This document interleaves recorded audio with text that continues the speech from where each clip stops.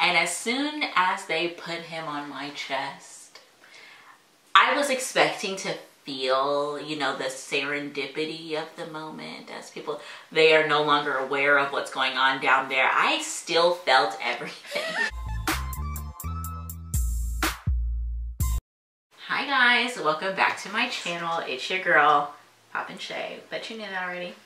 So in this video today, I'm going to be going through a thorough breakdown of my labor and delivery story.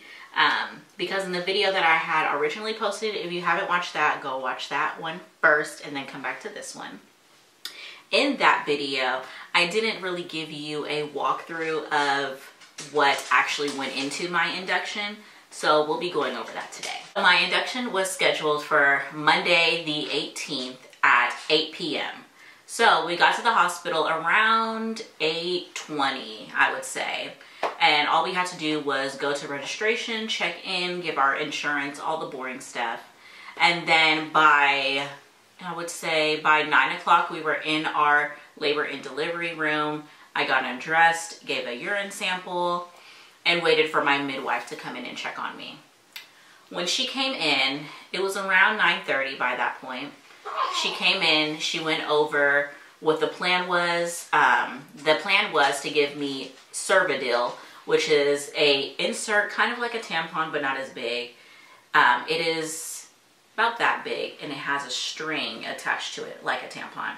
And on the actual patch part is a medicine, which is the Cervidil. They wrap the string around and insert it next to your cervix so that it can help with the dilation. They do that instead of the, what is it called? Pitosan? No. Cervidil and Cytotec. They do that instead of Cytotec, which everyone knows is like the more aggressive one. So we went with the Cervidil. I think, can you fact check me and make sure that it's Cervidil? What is it? What am I looking up even? Cervidil.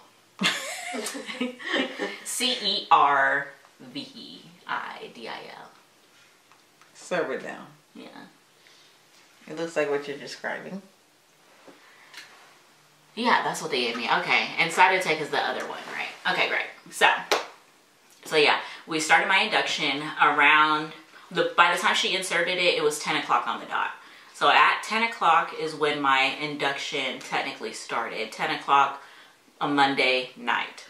So they left me on that and started me on Pitocin at the same time, right? Right. So I have to fact check with Serena, she's behind the scenes, because I remember everything, but it's still kind of like, wait, was that day? Because my day started blending at one point.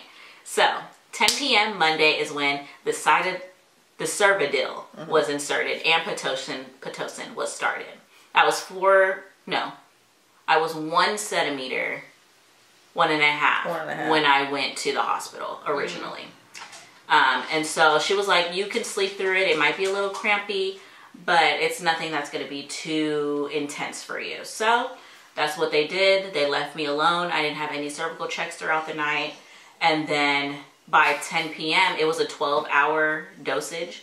So by 10 a.m. on Tuesday is when the next midwife came in, checked me, and I was 2 centimeters. Yeah, I was only 2.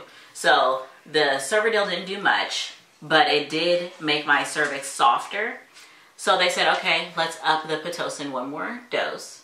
So the Pitocin was upped, and she put the balloon catheter in at that point.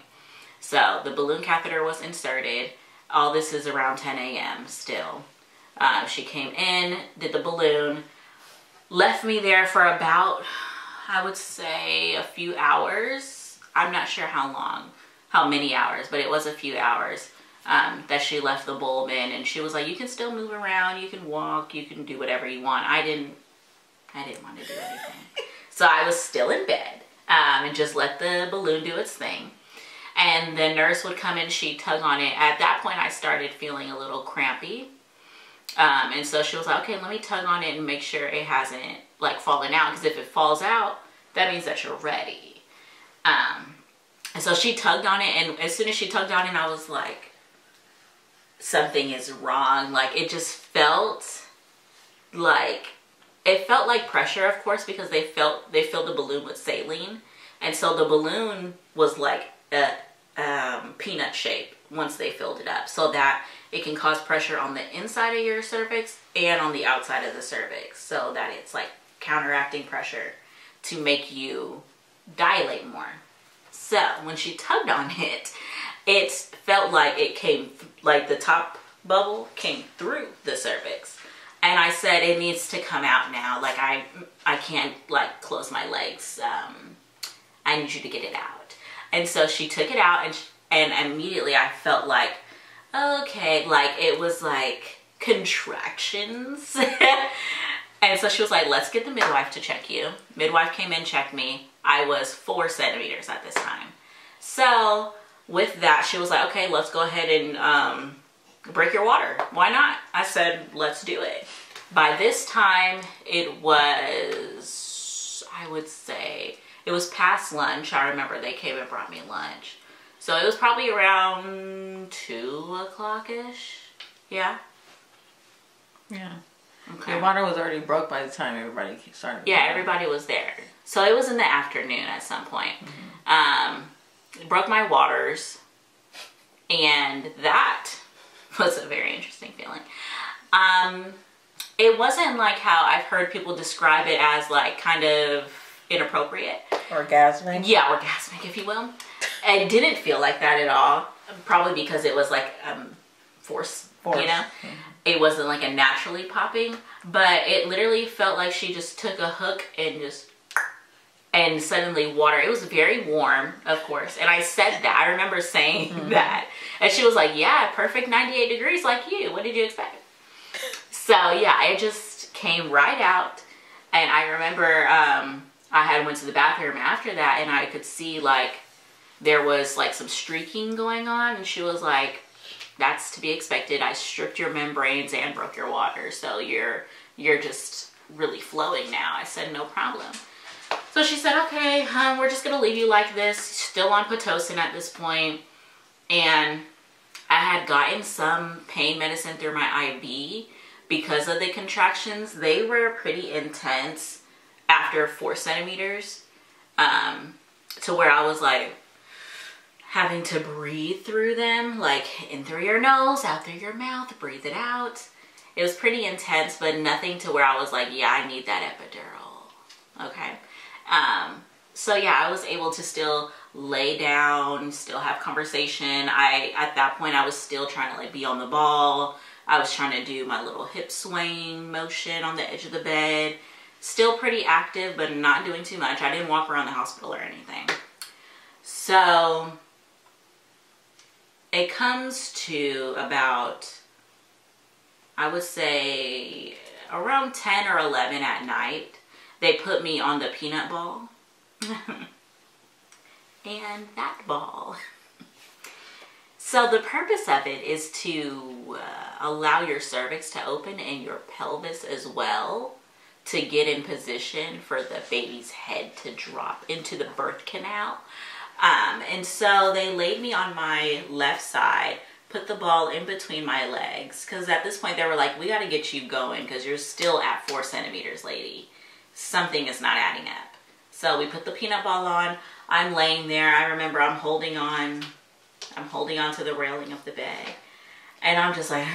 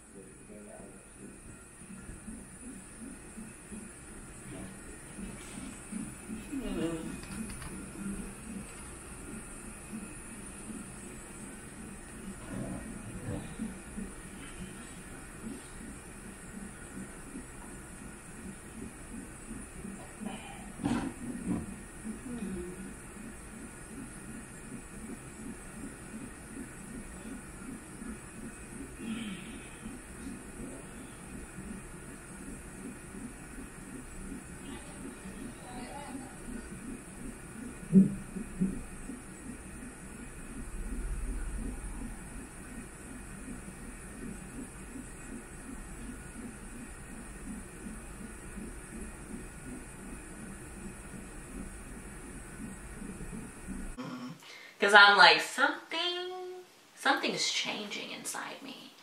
And so I come to a point where I can no longer tolerate the peanut ball. I said, whatever's on my legs, get it off. And whatever the ball is doing, get it out of me. I need to be free right now. But I couldn't turn on my own because I felt so much pressure. That's the only way I could describe it, as pressure. It, like, I literally couldn't visualize my birth canal and a head being in it. Okay? So I said, where is the nurse? I said, Haley, get in here.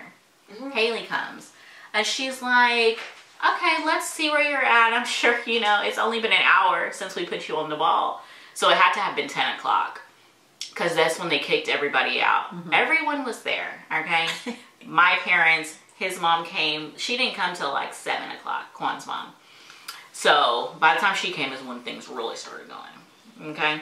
So she was like, you've only been on the ball for like an hour, ma'am. Like, it's supposed to feel like that. And that means you're progressing. But if you want me to check you, I will.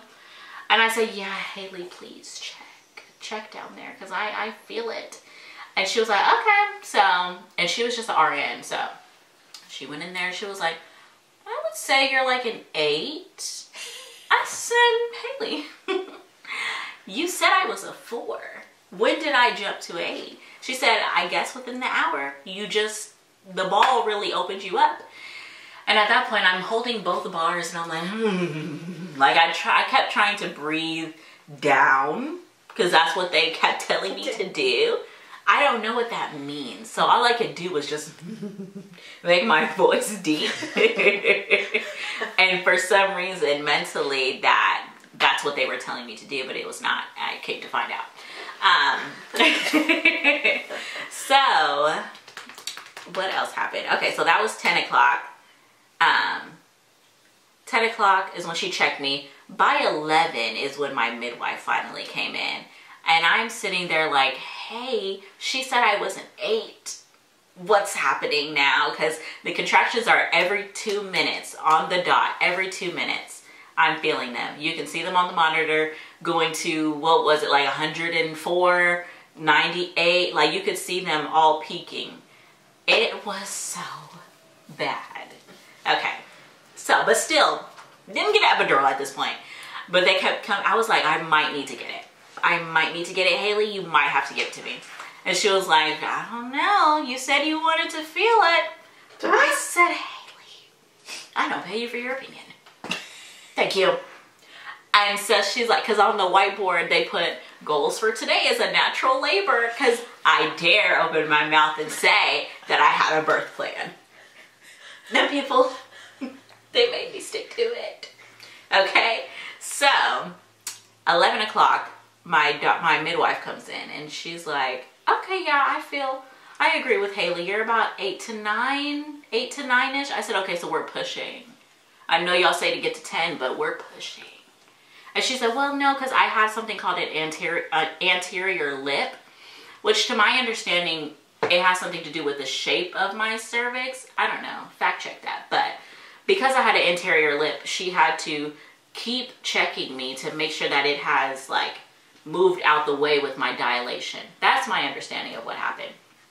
And so I had to wait to push. It was 11 o'clock. Everybody had made it to their homes that had came to visit me. So at that point, it was just Serena, Quan's mom, and Quan in the room. And they started putting out their lab coats. They said, we're gonna have this baby soon.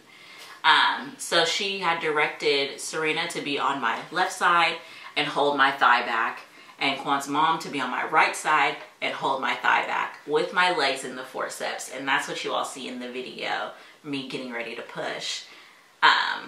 And yeah, so I asked for an epidural and they said, I said, I think I want it. I'm scared of a needle in my back, but this pain will make me fear nothing else. And she said, if I give you an epidural, the baby's just falling out now at this point. You're too far ahead. And I said, okay, God, you're funny, because I've been saying, you know, natural me, you know, I'll take an IV pain med and that's it. So I ended up being natural. And while I was pushing, it only took 20 minutes for me to push him out. And that was with a lot of ups and downs during the pushing. Because they kept saying, push like you're pooping, and I don't do that. So it was a learning experience for all parties involved. And then she kept telling me to like personally hold my thighs as well, even though they're like pushing my thighs back, me to hold it and bear down. And every time I got to do that, I felt my arms just fall. Like I couldn't think about holding my thighs and pushing and holding my breath. It was a lot going on. Because in my head, I was like, okay, don't hold your breath to push, because that's how people would be busting their blood vessels in their eyes. And you know, TikTok said, that's not how you push. So now I have TikTok in my head, this lady that I'm staring at in front of me with her arms crossed. She's waiting on me to, she's like, that's not gonna do it. And I said, that's not motivating for me. So I need to look at someone else, because she was not motivating me. And you can see it in the video that her arms were crossed. They said it's for sterile purposes, but it made me feel some type of way in the moment. Okay, so I pushed for 20 minutes, and then I had a bouncing baby boy. And as soon as they put him on my chest, I was expecting to feel, you know, the serendipity of the moment, as people, they are no longer aware of what's going on down there. I still felt everything. I just remember I kept saying, get his cord off of my vagina. Like, get it off. I don't know why, for some reason, it was just irritating me to feel. I was like, move it out the way. And then I had a 2nd-degree tear. So I felt the stitching of that happening. So I kept jerking my legs. So she's like, okay, let me give you some lidocaine. She was like, I know it's just a reaction because you're not saying you're in pain, but yeah, let me give you some lidocaine. So when she took that needle was this big. I said, where's that going? And she just put it in there, stitched me up. She said, Quan, come look. She said, Daddy, come look. And I said, what does it look like? How's it doing? He said, pretty good. So all in all, we had a great time. And I would do it again. But I need at least 2 years to recover mentally, spiritually, and physically. But yeah, guys, so all in all, I couldn't even tell you how many hours of labor that was. Whatever, from 10 p.m. Monday to he was born at 12:16 on the 20th. All of that labor in 20 minutes of pushing for my first kid. I feel like we did pretty good. Especially because I wouldn't count my labor until I got to 4 centimeters and after, because that was the real active labor. And the contractions were 2 to 3 minutes consistently. So yeah, if you guys have any other questions, if I could clarify anything, you leave a comment down below and I will respond to you. Thank you to everybody new here for subscribing. I really appreciate it. Join the fam. We got a long journey ahead of us, because this boy is only 2 weeks old and we've done so much. I know you can hear him. It's about time to eat now, so too bright for you, honey. Put your hood on. Bye-bye. Wow.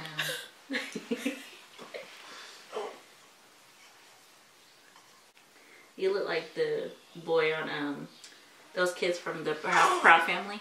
Mm-hmm. You like a dancing peanut. So all those hours of labor and 20 minutes of pushing for this bouncing baby boy. The lights are getting to him, so we're gonna go ahead and cut this short. Yeah, if you guys have any questions, any advice you want to leave, not that I'll take it, but leave it down below. I'll be sure to respond, or at least heart it, so that you know that I'm looking. Be sure to subscribe to our channel. He's only 2 weeks, so we have a long journey ahead of us. So yeah, stay tuned. Have a poppin' day.